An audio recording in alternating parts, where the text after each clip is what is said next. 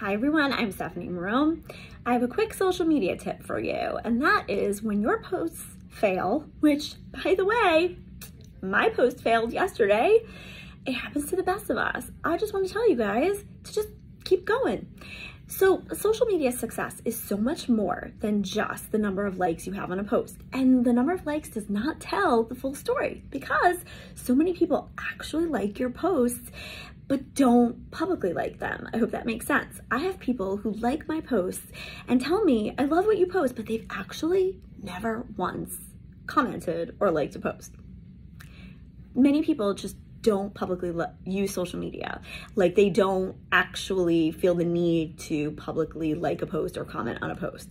So always remember that the number of likes doesn't tell the full scope. And when a post flops, keep going, keep posting. If you believe in the content is good, then, continue what you're doing.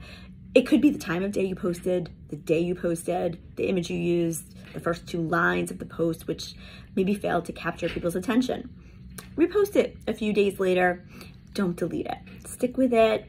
And consistency is key. Sometimes your posts will not go viral. It's also dependent on the size of your network. So I have 12,000 plus connections on LinkedIn. When I get 10 likes, that's a flop.